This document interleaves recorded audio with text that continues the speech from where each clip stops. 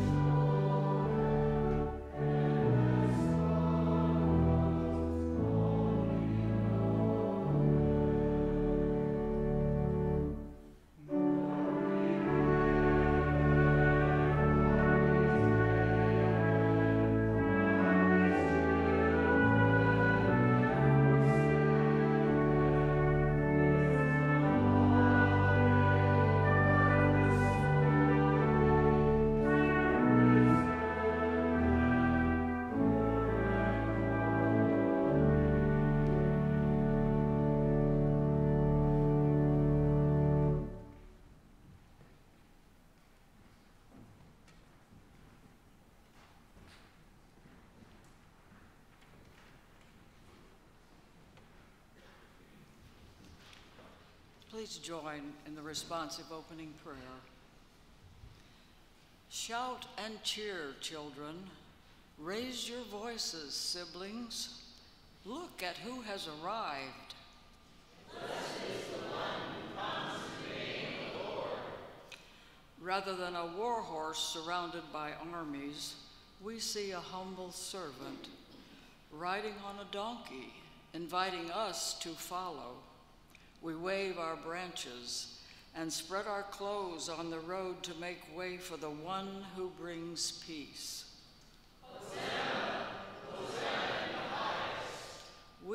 at it with war and destruction.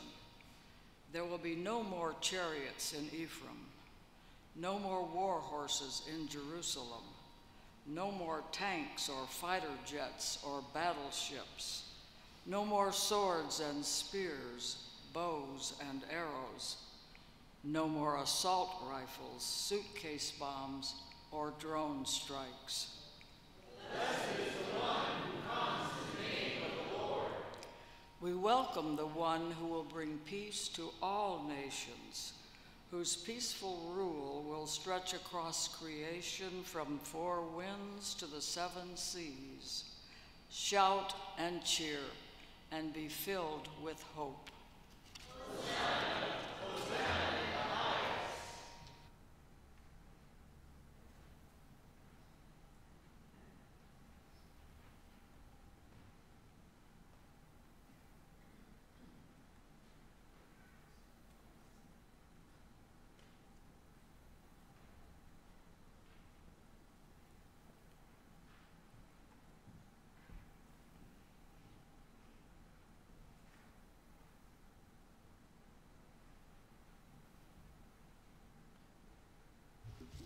It is a great honor for me to introduce my friend of 30 years, Pastor Christine Cowan, to those of you who have not met her. I know I'm going to embarrass her, but that's okay. She will eventually forgive me. I hope. Chris is, in my opinion, a Renaissance woman. She plays guitar. She leads choirs, at least in prior to her retirement. She preaches. She was a nurse. She is a fabulous landscape painter, and she's a dear friend. We are both members of Bethesda Lutheran Church in Ames, Iowa. In my opinion, she is among the most, if not the most, well-known, at least in Lutheran circles in the southeastern Iowa Synod, and in other circles as well, for her knowledge of Israel, Palestine, Gaza, and the West Bank. In addition to her understanding what is going on in that tortured land, her compassion is equal to her ability and grasp of the issues. I'm honored to be the one to introduce her. Thank you, committee, for that honor. If you are able, please stand for the reading of today's gospel reading. Comes to us from the 11th chapter of St. Mark, beginning verse 1. When they were approaching Jerusalem at Bethphage and Bethany near the Mount of Olives, he sent two of his disciples and said to them, "Go into the village ahead of you, and immediately as you enter it, you will find tied there a colt that has never been ridden. Untie it and bring it. If anyone says to you, 'Why are you doing this?' just say this, 'The Lord needs it, and it will send it back here immediately.'" They went away and found a colt tied near a door outside in the street. As they were untying it, some of the bystanders said to them, "What are you doing untying the colt?"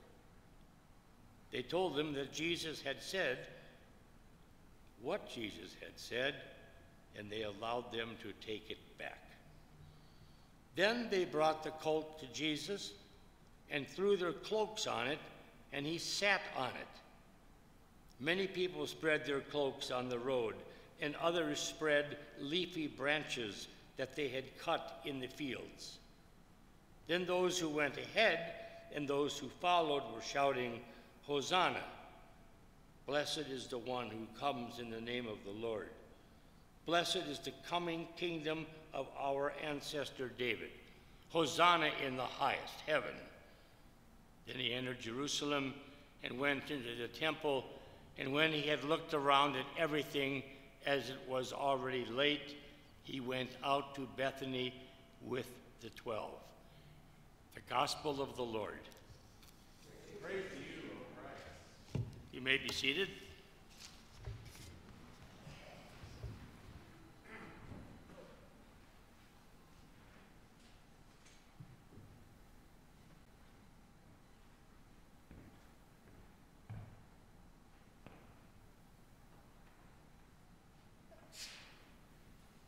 Good afternoon. I want to thank the people who invited me to speak. I want to say aw shucks to my friend Russ. And to the rest of you, I want you to hear my prayer, oh God, help me now, because Pastor Russ has set a very high bar. I also want to say to you a couple of words about what I'm about to do. I'm going to talk for a while, then we're going to sing a little, and then I'm going to talk some more. And the words that you will be able to join in with me on are in your bulletin. We'll get to that point in a bit. I also want to say that I was invited to give a sermon, but it was advertised as a keynote. So I looked up keynote, because I'm accustomed to preaching for 12 minutes. And it said keynotes average 45 minutes to an hour. So what you're going to get is kind of a hybrid. And I just invite you to take it at a casual pace. If you have to get up and get a drink, go ahead. If you need to use the facilities, go ahead. All I ask is that if you all leave at once, you leave me a little note saying what coffee shop you went to. And now may the Lord bless our ponderings today as we ponder this scripture and what it has to do with our current events. Riding into Jerusalem on that donkey on that first Palm Sunday, Jesus knew he was fulfilling prophecies, and so did the people. In riding into Jerusalem on a donkey, Jesus knew the people would see him as the heir to David's throne by divine right. Because in the Old Testament book of 1 Kings, priests placed young Solomon on King David's donkey as a preparation for anointing him the next king. Jesus also knew the prophecy in the book of Zechariah, and so did the people. Rejoice greatly, daughter of Zion. Proclaim, daughter of Jerusalem. Look, your king is coming to you. Righteous and a savior is he, humble and riding on a donkey. According to that prophecy, the coming king would do away with the war horse, do away with the chariot, do away with the battle bow, and he would save the people and command peace to the nations. The people knew that prophecy too. So as Jesus entered Jerusalem, they cried out, Hosanna, which is a Hebrew word that literally means, oh God, help us now. It means save us, as we can see in Psalm 118. Save us, we beseech you, O Lord. O Lord, we beseech you, give us success. Blessed is the one who comes in the name of the Lord. So we're basically overwhelmed with prophecies here. The crowd waved palm branches, remembering the celebration less than 200 years before, when the Maccabees were finally able to enter the holy city after successfully cleansing Jerusalem of the Seleucid occupiers.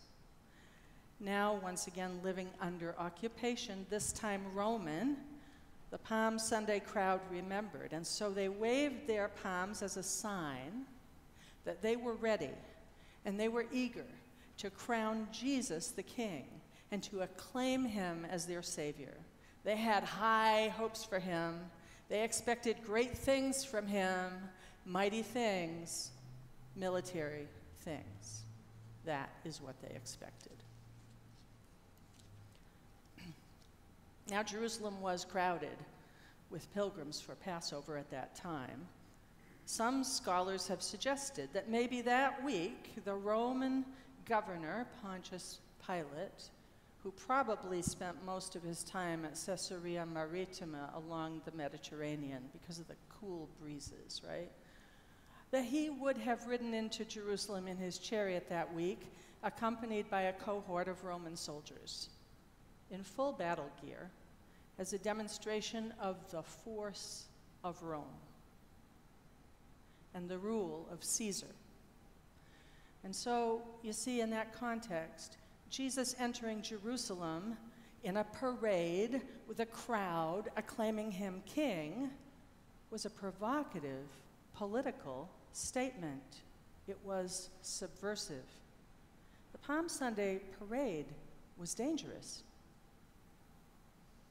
For Jesus, surrounded by the cheering crowd in what must have been quite a spectacle, it was probably a very lonely road, because Jesus knew he wasn't called to lead an army into Jerusalem, and he wasn't called to overthrow Rome.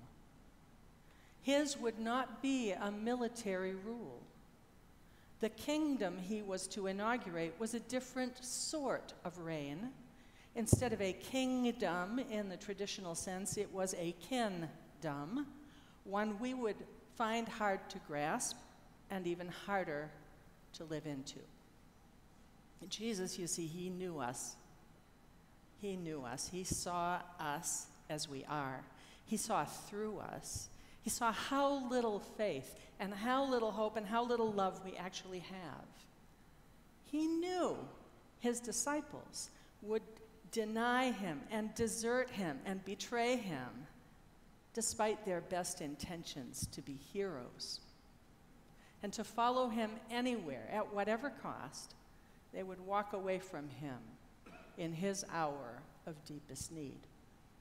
Jesus knew that his crown on earth would be made of thorn,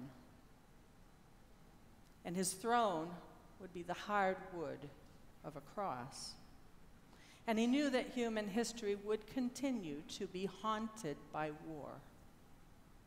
So knowing all that he knew, why didn't Jesus just say, the hell with it? What kept him going down that Palm Sunday road? Jesus could have walked away and lived a very different life. But Jesus chose to honor and obey the calling he had from God.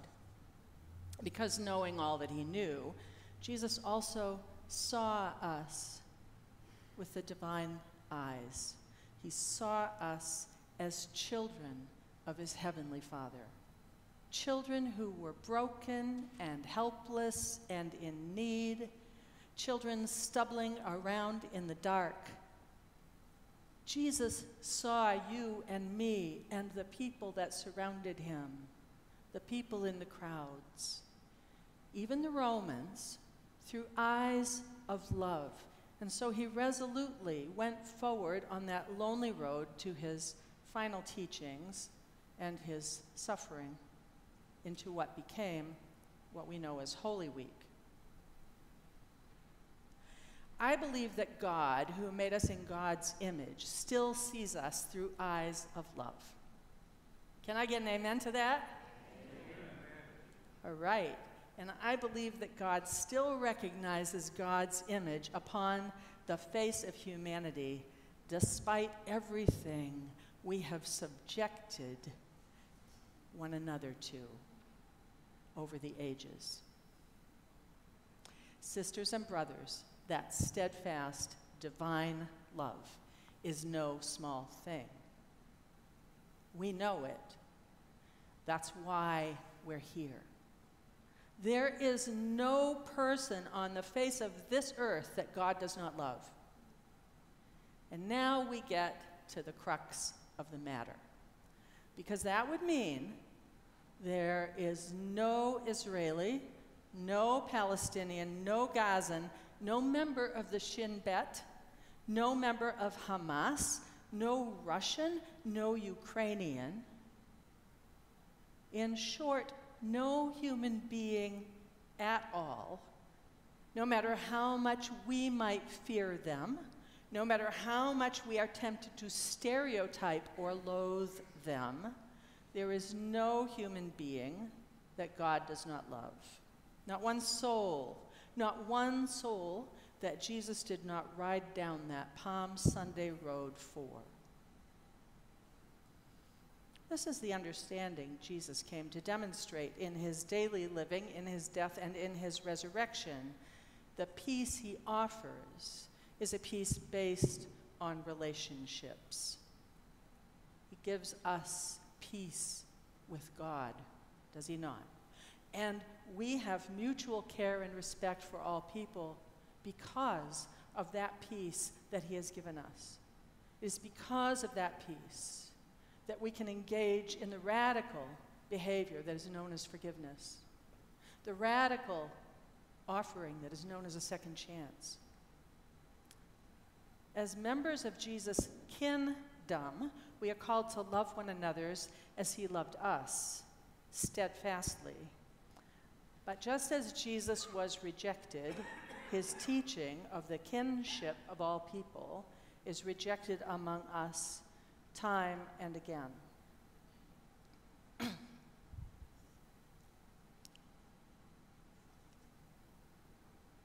Now, Jesus knew there would be opposition to his teaching.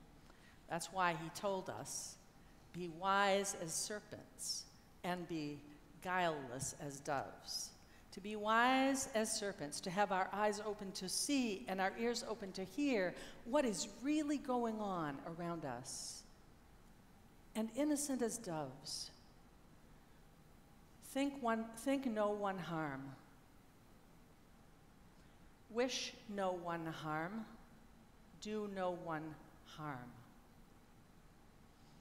When we pay attention, we see that we humans often do not seek peace through loving the other.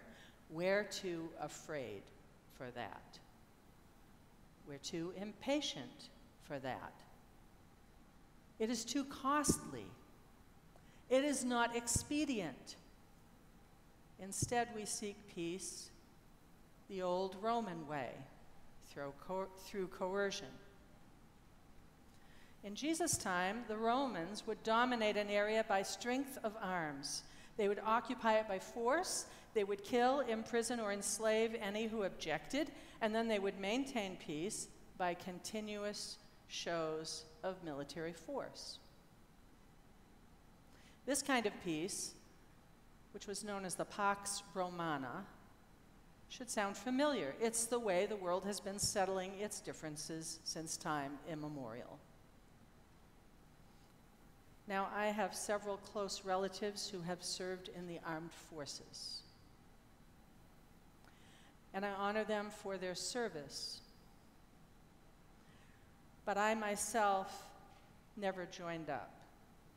My first career was nursing, and when a nurse graduates, especially if they graduate as a first career, so they are young, they get courted by all branches of the military on a regular basis, and I was so courted every year for decades. But I could not get my head around the idea of war. Back then, I didn't really know much about war. Before I went to Palestine and Israel, words like occupation and blockade, they were just words. But then when I went to the West Bank, first to Bethlehem, then to Jerusalem, and then to the South Hebron Hills, and then to some of the other rural areas, I saw what occupation looks like. Occupation looks like a child in a refugee camp who stuck his head out the window to see what was going on and was shot and died. Military incursions by the occupying country into neighborhoods are common in occupations. Occupation looks like a woman I met as she stood in the rubble of her demolished home. I went up to her through an interpreter told her how sorry I was that her home had been demolished by the military, but she didn't want to talk about the demolition. This did not interest her. Instead, she begged me for information about her 2 young sons, who 6 months prior had been arrested in the dead of night out of their beds when soldiers broke into the home. About her sons, she had had no news these 6 months. Did I know where her sons were? Could I please find out? Defense for Children International has documented that on any given day, 500 to 700 children are held in Israeli military detention in conditions that UNICEF has described as torture.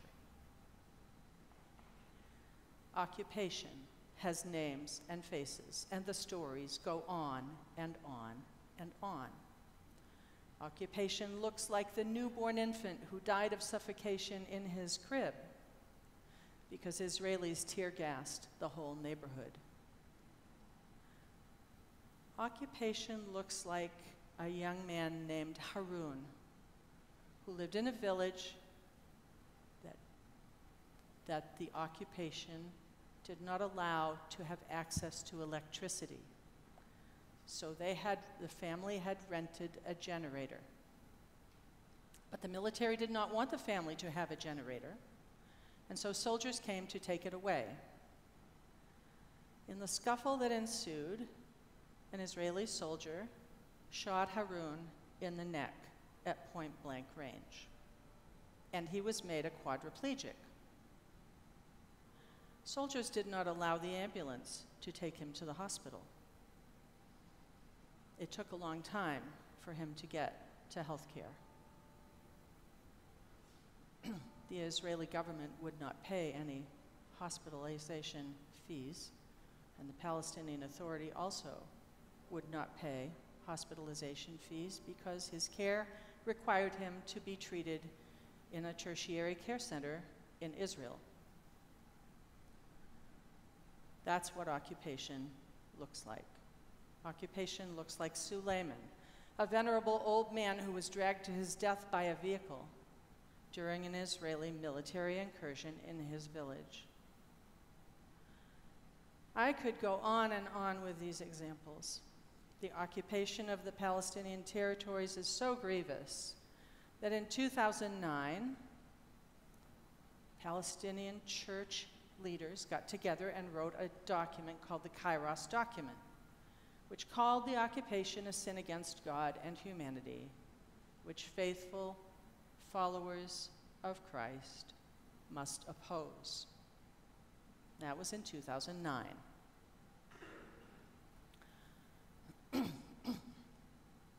Occupation has an evil twin, blockade, which is considered an act of war under international law. Gaza has been under complete blockade for over 16 years.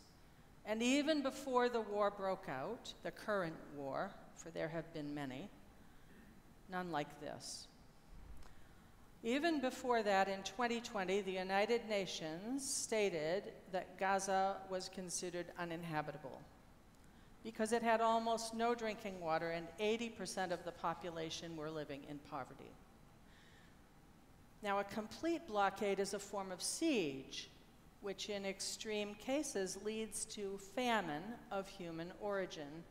For this reason, in order for a blockade to be legal in international law, humanitarian aid must be given free protected passage into the territory to protect the civilian population. The blockade of Gaza had already created nearly uninhabitable conditions in 2020, according to the UN, and look at it now. Occupation, blockade, war. The words we use matter.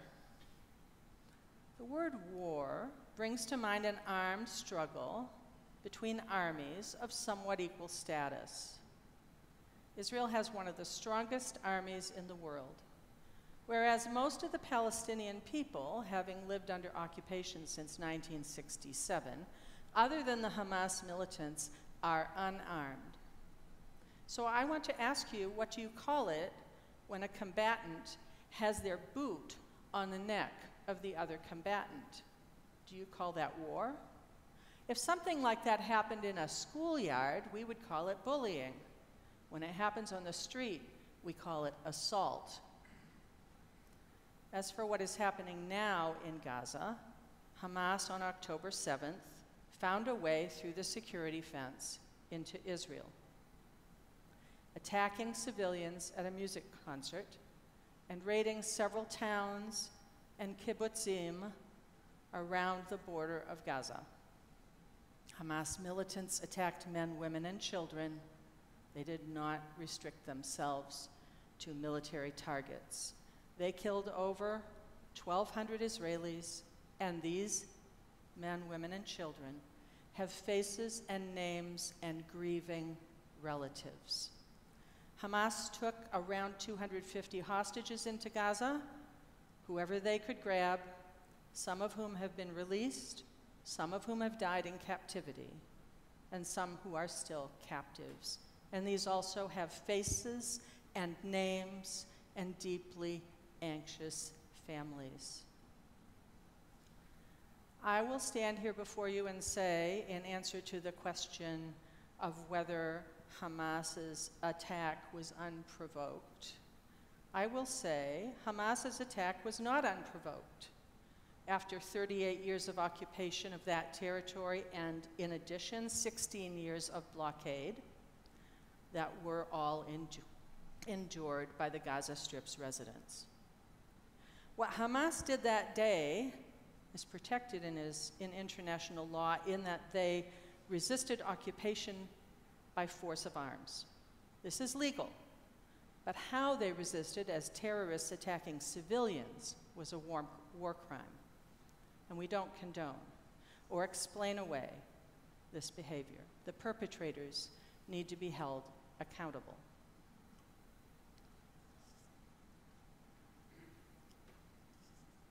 I don't see anybody going for coffee yet. Thank you for your attention. Now, all nations have a right to defend themselves from attack, and that includes the nation of Israel. But as the occupier of Gaza, Israel has a firm responsibility under the Fourth Geneva Convention to protect the civilian population there. This is a responsibility that the government of Israel has ignored. The Israeli government's response has been described as disproportionate and collective punishment. Both words are true, but they're not sufficient. The United Nations has reported that now over 32,000 Gazans have died in this war. Over 17,000 children no longer have a parent or caretaker with them. More than half of those that were killed were women and children, and these statistics do not count those that are buried in the rubble. 250 Israeli soldiers have also died in the fighting. This is a ratio of 128 dead Palestinian civilians. Well, we don't know they're all civilians, but 128 dead Palestinians to 1 dead Israeli. 128 to 1. The Israeli military has also blocked humanitarian aid missions at least 26 times, has shelled aid trucks from the sea, has opened fire on hungry Gazans as they approached aid trucks. At the present moment, Gaza is on the brink of a strategically, deliberately engineered famine. Gazan civilians are being intentionally starved to death. I saw a woman in a video who, when she was given a piece of bread, burst into tears, saying she had not tasted bread in 2 months. People in the north part of Gaza have been grinding animal feed and mixing it with grass to have something, anything, to feed their families. 1 in 13 of infants and young children that were evaluated by WHO teams in the north part of Gaza, 1 out of 13 were found to have severe acute malnutrition, and at least 27 infants and children have starved to death. I could go on, but I think you know many of these things. I think you're attending to the news, or you would not be here. I would like to ask you what words you use to describe this. The word war is insufficient. The mildest word I can think of is massacre. Some would call it state terrorism. Some have taken the long view and have called it the ongoing ethnic cleansing of Palestine, in Arabic, the ongoing Nakba. The International Court of Justice has called it plausible genocide. Now, I want to be clear about that. In order for the International Court of Justice to give a final determination of genocide, takes years. Years. In South Africa, when they brought the case against Israel, when they brought the case to the International Court of Justice, they weren't asking for a final ruling. They weren't asking for permission to use that word. What they were saying is, if genocide is plausible, can we stop Israel from continuing to do it? Can we give them provisional rules to follow in order to prevent genocide? And that is what the court did. Brothers and sisters, I have to tell you that since the date of the International Court of Justice's ruling, over 5,000 more Gazans have been killed in the name of self-defense and a plan to destroy all of Hamas, which is likely to be impossible to accomplish. The bombing goes on, and just as with Hamas, whose perpetrators on October 7th must be held responsible, these perpetrators also must be held responsible.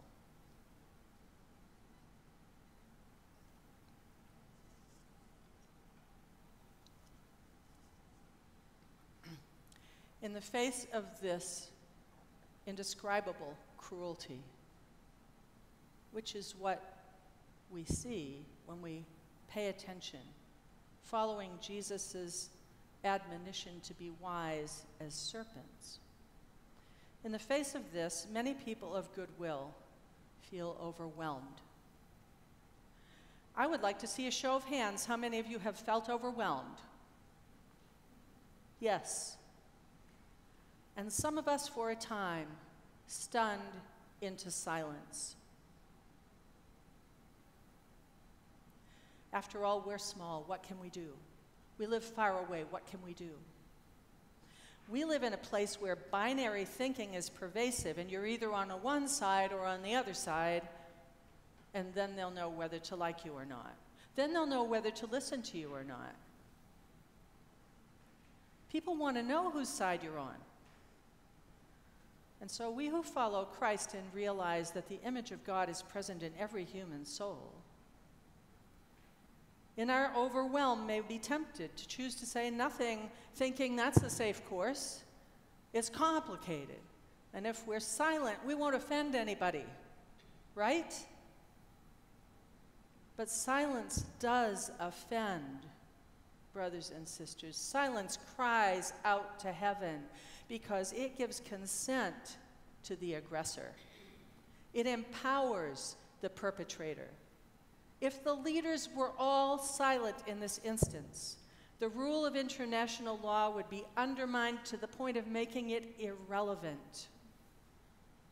And if international law that protects us all becomes irrelevant, there will be indescribable costs on a historic and global scale.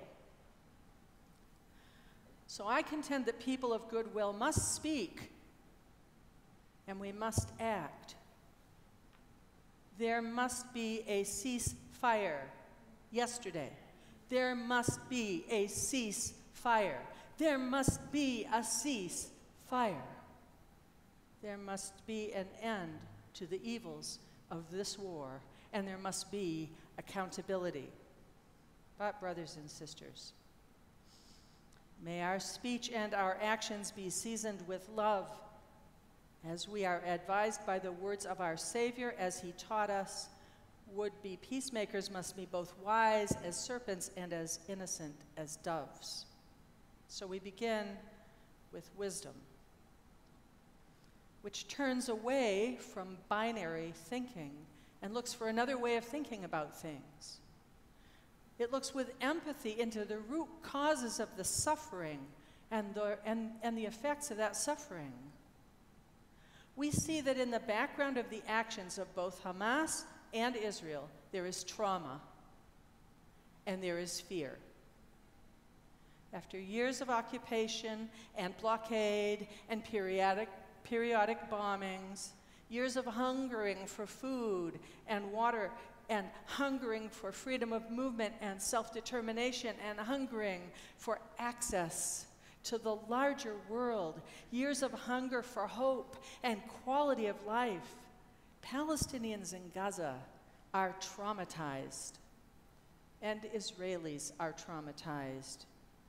They thought their government would keep them safe, and then it didn't. The attack on October 7th by Hamas reactivated generational trauma related to centuries of persecution, pogroms, and the Holocaust. Trauma. When attacked, the Israeli government fought back. They responded with bombing. The deepest need of every human being is for safety and security, and this need has not been met for either party. Trauma responses. How many of you know your trauma responses? Fight, flight, freeze. There may be others, but we can pay attention to these three because they're not entirely conscious. They emerge out of what is known as the reptilian brain, that central part of the brain that is responsible for helping us survive, right? Once we feel safer, then we can start to process in the processing parts of our brain what is happening with the goal of seeking and choosing a further response, something a little more creative. This might be one of the best arguments, and one that I have not heard yet, for advocating for an enduring ceasefire on both sides and a release of both hostages and political prisoners. It might make for a sense of safety and security and allow for a more creative thought process. Wisdom also recognizes the weight of collective grief. Brothers and sisters, we must not forget the role of lamentation. I confess that I cannot cry tears very easily anymore. But I can use words like heartbroken to describe the feeling, tone of this ongoing war. I have heard people that have been active in this say, I shut down for weeks. We need to find space to lament. I have friends and relatives that choose not to listen to the news at all. They consciously avoid knowing what we know. They don't read my posts on Facebook. They've told me. I have to block that out. I have to protect myself from seeing what you've seen and hearing what you've heard. I can't bear that sorrow. This is a trauma response. It's called flight. How many of you have taken breaks from the war? Okay. It's self-protection, right? When I was an ecumenical accompanier with the World Council of Churches and we got ready to come back home, they told us, this is a marathon, not a sprint. You need to take breaks. Otherwise, you won't still be in it for the long haul. So I take breaks, no apologies. But my friends that are suffering the agonies of war in the West Bank, their voices are in my ears. Their posts are in my Facebook feed. Please don't leave us alone. Please don't leave us alone. Please don't leave us alone. Love listens, love sees, love accompanies. Let's take a little time for lamentation. We're going to sing a bit.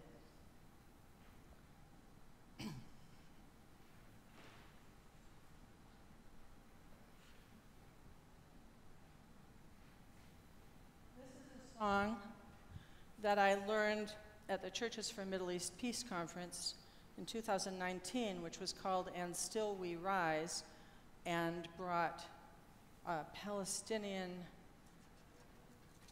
human rights activists from various locations in the Middle East.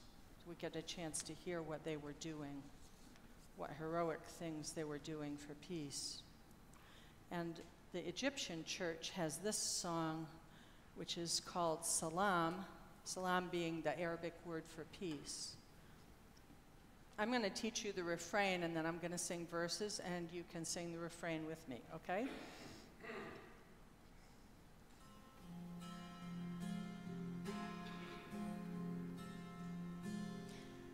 Salam, salam, the peace of God in every race. Let's try that. Salam, salam,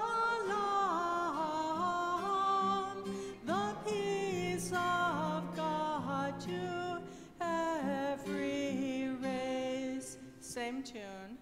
Salam, salam,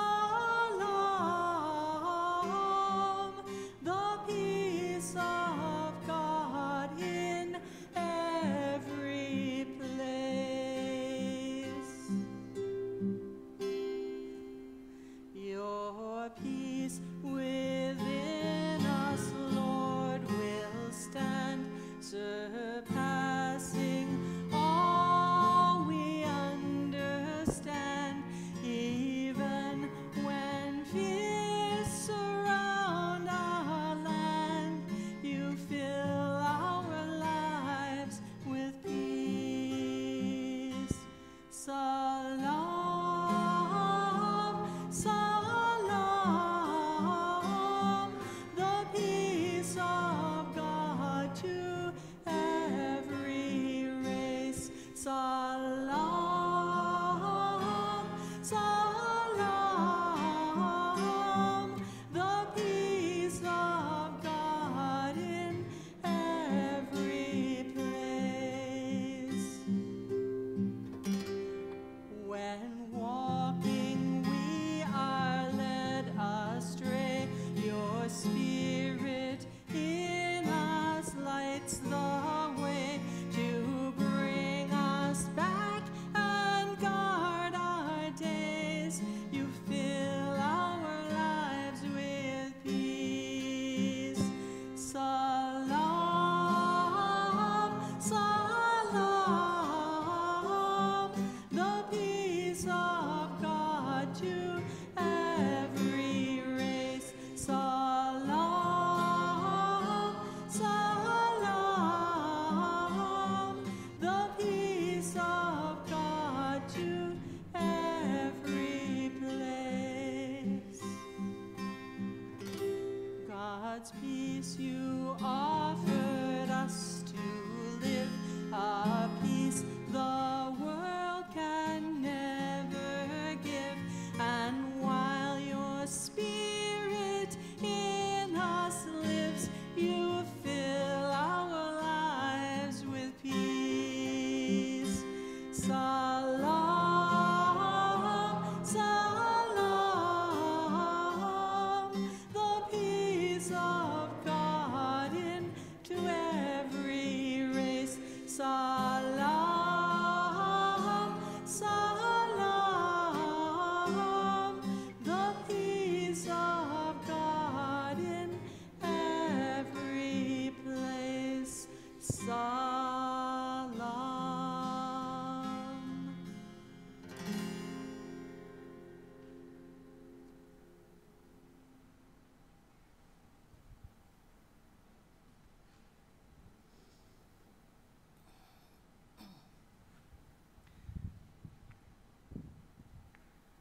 fear,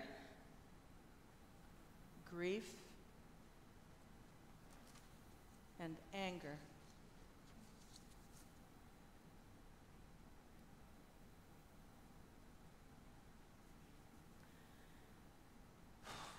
Salam also to our enemies. It's a prayer that needs some practice, isn't it? When we have been hurt, we tend to think what goes around comes around, and perhaps unconsciously, to hope that these people will get what's coming to them. But revenge is not one of the things that make for peace, as Jesus knew and taught us. Not to seek an eye for an eye, but to love our enemies, pray for them, and do good to them. Now, not all anger involves a desire for revenge. Wisdom recognizes the value of anger, and that's good news to me because the attacks on civilians in the West Bank and in Gaza and in Israel leave me not just grieving, but enraged. What to do with that anger? In the book of Ephesians, we're told, be angry, but do not sin. That is to say, there is a way to be angry that is not sinful, that does not seek revenge. That is the narrow way. Jesus demonstrated it for us. Today, you heard, he rode into Jerusalem on a donkey. And then he got off. And he walked into the temple. And he looked around. And then he went back to Bethany and Bethphage, and he rested. He rested. He took some time to pray and process what he had seen. And the next day he went back to Jerusalem and he drove out the buyers and the sellers out of the temple. He overturned the tables of the money changers. He exercised a kind of anger against a system that was doing injustice in the name of his Father. Now, we often call such anger righteous indignation, and it is, in fact, a sin not to experience righteous indignation in the face of massive injustice. Righteous indignation, it doesn't exact revenge, but it rebukes injustice, and it does not allow it to continue unchecked. What would Jesus see in the Holy Land today? What would Jesus see in Washington today? What would Jesus say? What would he do? Are we angry at what we see happening in the Holy Land and in Washington? Now, brothers and sisters, I've experienced anger as a form of energy. Right? You get really mad, don't you have that energy? Don't you feel like you got to do something with it? Punching bag, right? Okay. How do we use that energy? How do we use it for good? Can we mine it? Can we refine it? Maybe raw anger is a little bit like the garbage I put in the outside bin. In its raw state, trust me, it stinks. But give it a little heat, a few microbes, give it some time, allow it to process a little while, and it becomes compost, and that's useful, right? So what would anger look like if its energy was refined and processed into something good? Well, it looked like Jesus turning over the tables of injustice. Processed anger, especially when refined in a community with other people of goodwill, is a form of energy that empowers creative, nonviolent responses to evil. So the system that the Israeli government imposes on the Palestinian people is one of separate and unequal. And it is one in which Israeli people and Palestinian people are not encouraged to spend time with one another. They are not encouraged to get to know one another on the human level. Remember when I told you about Harun, the young man who was trying to protect the family generator and became a quadriplegic? Remember that story? My friend Arella is a member of an Israeli human rights organization called the Villages Group. When she found out about Haroun, she was horrified because she had been, ever since forever, for decades, she had decided her government did not have the right to tell her who to care about, who to befriend. And so for decades, she devoted herself to leaving the kibbutz with some of her friends that had processed some of their anger at what their government was trying to do, and going into the villages of the rural Palestinian people and befriending them and helping them with their needs and providing them with things that they couldn't otherwise get, like summer camps for the kids, right? They would fundraise and they would do all these human rights kind of things to show their solidarity with the people suffering under occupation. So Arella actually knew Haroun before this horrible thing happened to him. And she and the other members of the Villages Group devoted months of their lives to this family. They devoted themselves to international fundraising because neither the Palestinian nor the Israeli government would pay for his medical care, which was costing an astronomical amount of money because he was in intensive care, and then he was in intensive care rehab for months.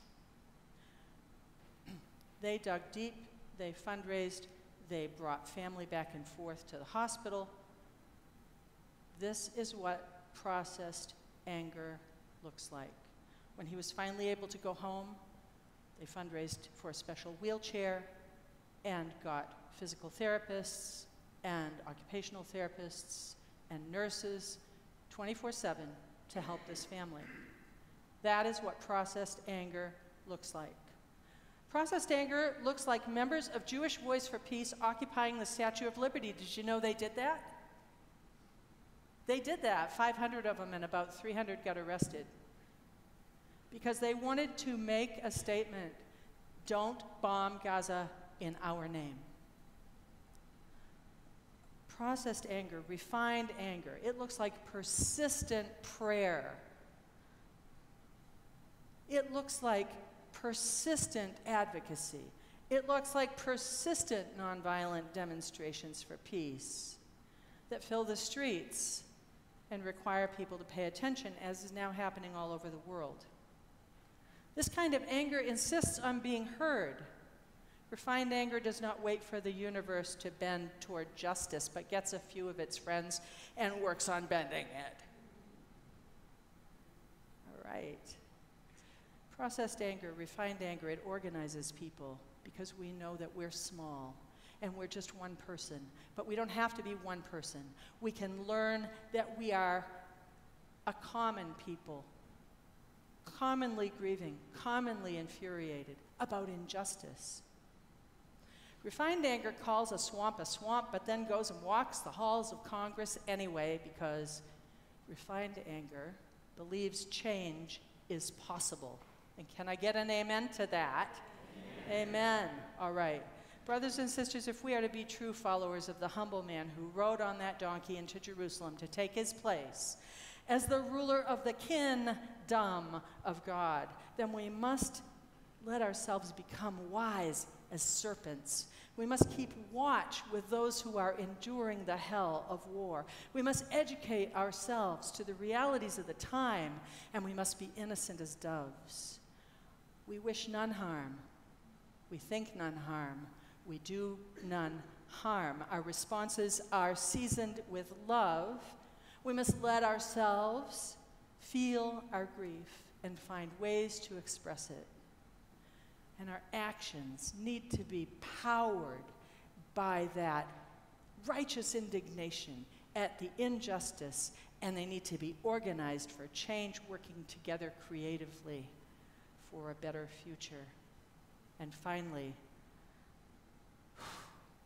do justice, love mercy, and finally walk humbly because we are not God. None of us sees the whole picture. None of us can do everything. Each of us can do something.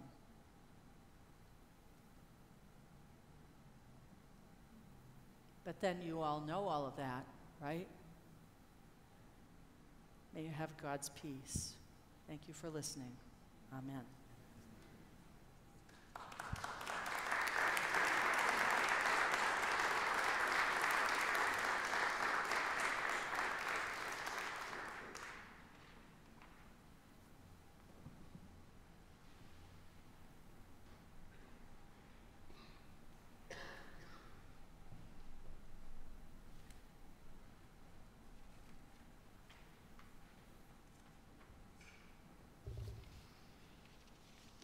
Thank you, Reverend Cowan.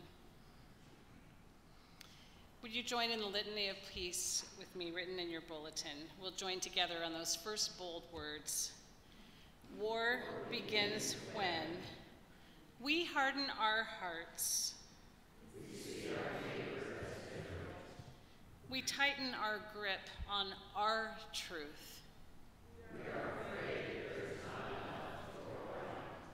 We have something to prove. We are too tired to find another way.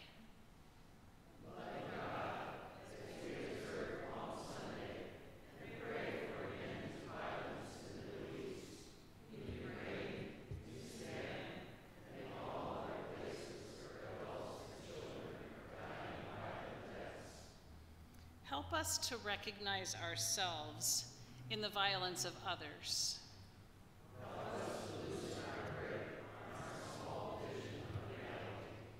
Help us to do the work of letting go of our own anger and despair.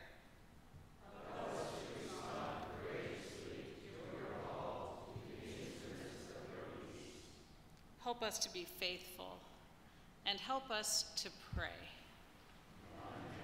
Amen.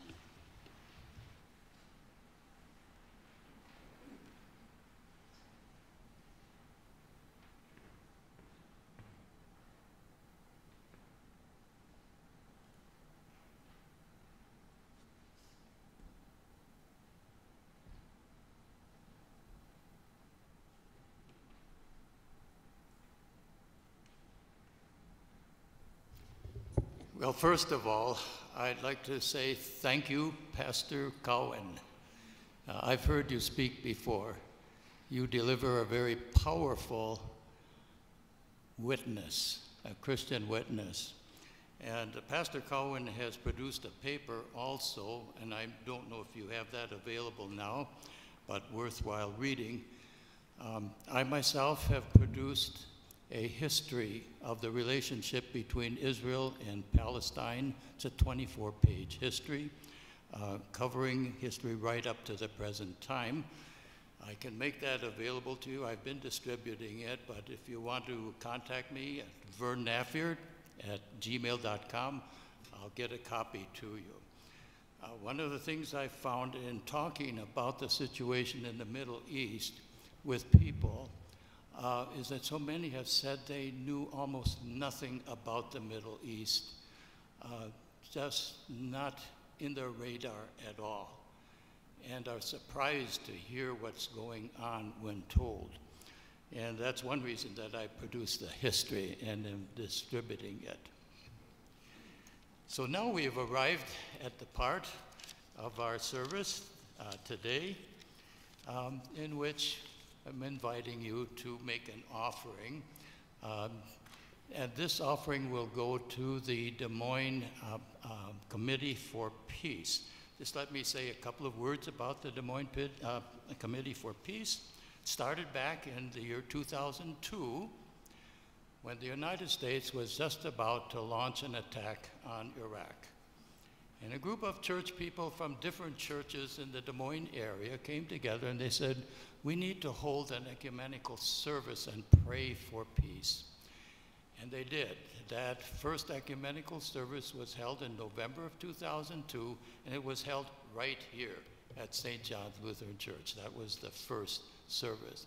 And ever since then, the Ecumenical Peace Committee for Peace has been organizing and sponsoring 3 major events a year. One of them is the Feast of the Holy Innocents, which is held right after Christmas. Today's Palm Sunday, a procession and worship service, and then in September, we hold a service in the International Day of Peace. And of course, the committee incurs some expenses, operate on a budget, not a big budget, but appreciates any kind of help that can be received from you. It's not mandatory that you make a contribution, but if you can, that will be appreciated. And if you donate by check, please make it out to the Des Moines Faith Committee for Peace. That's the Des Moines Faith Committee for Peace. I haven't heard whether how offerings will be taken or received. Can someone from the committee explain? Is there going to, are ushers going to do that? Okay, so you will be served by ushers who will come to you now.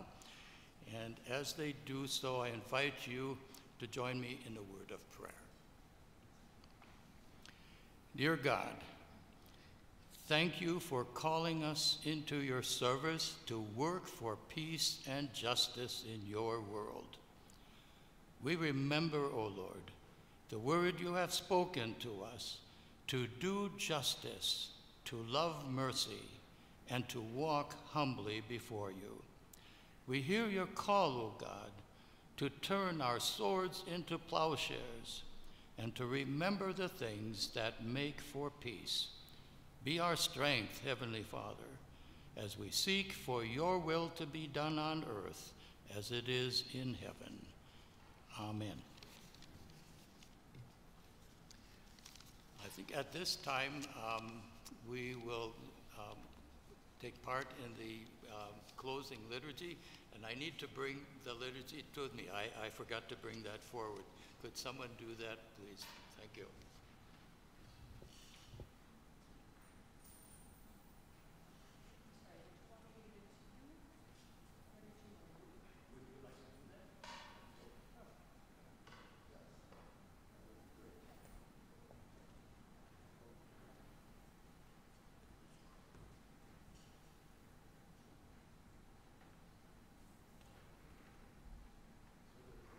Liturgy is found in the program, the last page. I ask you to join with me by responding in the bold type. Our coming together today, as we are doing now, as people of God, advocating for peace and justice, this is a vision of the way it can be, the way it should be. Shouts of welcome, a joyful procession into the sanctuary of God, a community celebrating together. For this we hope, our whole being hopes in this promise.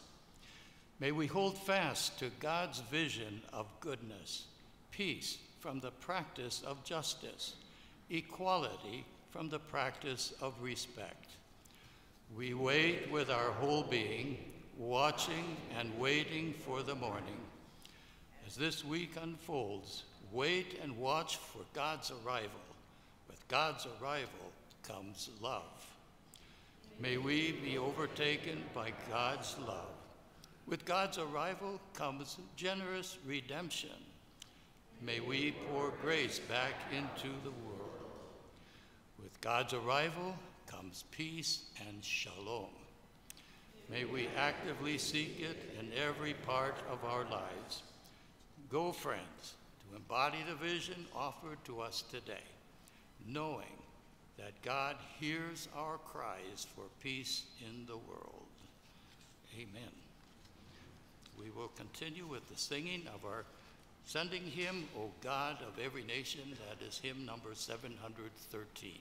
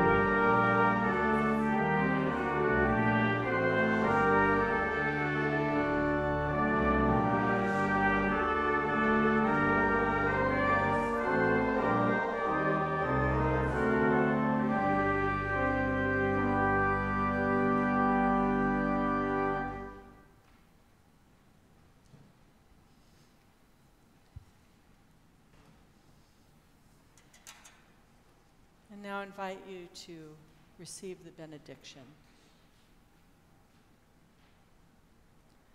Let us go forth, brothers and sisters, knowing that God is with us, a light shining in the darkness. And may the Holy Spirit of peace, our constant companion, lead us along paths of solidarity and hope, helping us to find the most loving, compassionate, and creative response. Until the Sun of Justice rises on a new day for all humanity. And may Almighty God bless you. In the name of the Father, and Son, and Holy Spirit. Amen.